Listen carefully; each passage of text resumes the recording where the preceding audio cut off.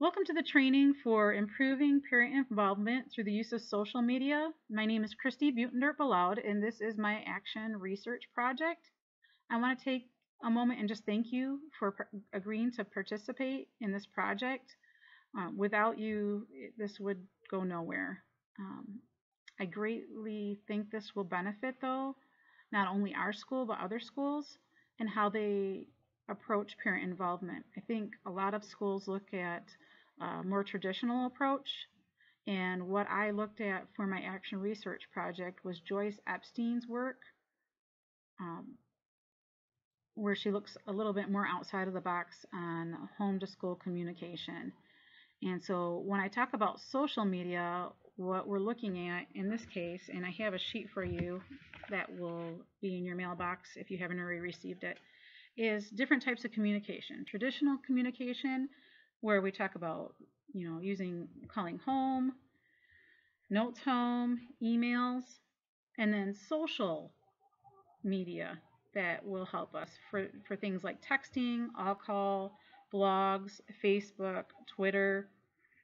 So we're trying to see, we're going to have two different groups. One group is going to look at traditional methods such as notes home, phone calls, and emails.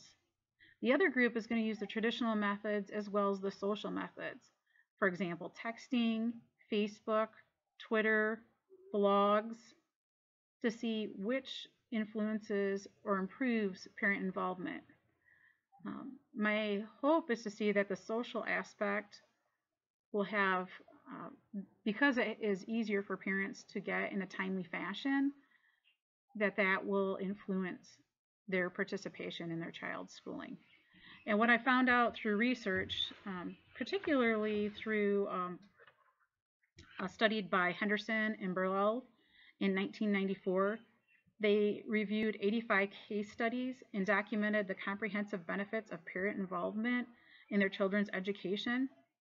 So this study showed that parent involvement activities that are effectively planned and well implemented result in substantial benefits to children, parents, educators, and schools. So you see it affects everybody, every aspect of a child's, those players in a child's education. Some of the benefits for children, which I'm sure you're aware of, are they achieve more regardless of their racial background, socioeconomic status, or their parents' education level. They achieve better grades, test scores, and attendance. They consistently complete their homework. They have better self-esteem, are more self-disciplined, and show higher aspirations and motivation towards school. For parents, the benefits increase for them too as well. With their interaction and discussions with their children are more responsive and sensitive to their children's social, emotional, and intellectual development. Parents are more confident in their parent and decision making. As parents gain more knowledge of child development, there is more use of affection and positive reinforcement and less punishment on their children. Parents have a better understanding of a teacher's job and the school curriculum. And then if we look at some of the benefits for schools, schools have a higher percentage of involved parents in and out of school. This affects teachers' morale as well as principals. Teachers and principals often earn greater respect for their profession from parents. Consistent parent involvement leads to improved communication and relationships between parents, teachers, and administrators. Teachers and principals acquire a better understanding of a family's culture and diversity, and they form a deeper respect for parents' abilities and time. Teachers and principals report an increase in job satisfaction, and who can't use that? Benefits for the school is the school has more active parents, and the community tends to establish better relationships in the community. Schools also experience better community support. School programs that encourage and involve parents usually do better and have higher quality programs than programs that do not have parent involvement. So once again, the goal of the study is to determine if social media improves parent involvement. I have an outline for you that will also be in your mailbox besides the two-way data communication log. And I know it will be hard for you to see here, but I'm hoping as you read or you go through this training, you can refer to this as well as the outline. What I found is that in order for us to be successful, we need to make sure that data is being collected in a consistent manner. This document that I've outlined the procedure that we need to follow for the study to be a success. If you have any questions at any time, please feel free to contact me and I'll clarify them for you. First, what I need us to do is we're only going to be collecting data on single-parent African American families that meet the income requirement as outlined in the parent flyer, which I also have attached. So if you have any questions about that, please reference that flyer. Really, parents, when they're signing the consent form, will have acknowledged that they meet that income requirement. So the second thing I need you to do is we are only going to be collecting data from families that sign the consent form and meet the minimum requirements. Please make sure they're signed and dated, and then turn them into me. I'll make sure to have a data collection sheet for each family taking part in the study, as well as extras in case you need them. Please fill in the student's name, date, and the week of the intervention, and then your name will go in the classroom section.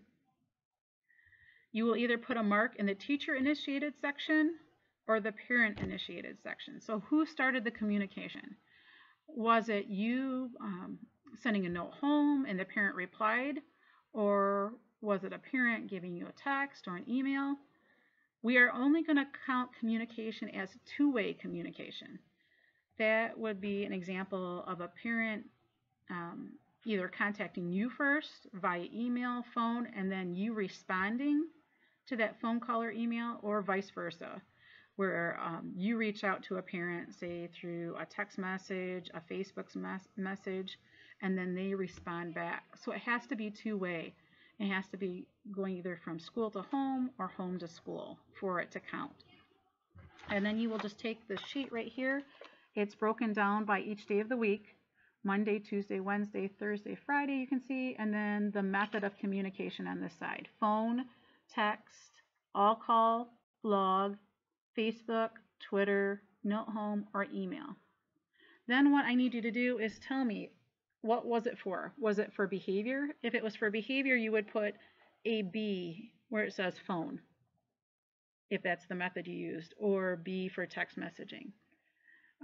We have one for attendance, one for informational, one for learning progress, and one for social emotional. Then at the end of the week, what you're going to need to do is tally them up, okay, in each column, and I will come and collect them from you at the end of the week. Okay. Just trying to make sure I've covered everything with you.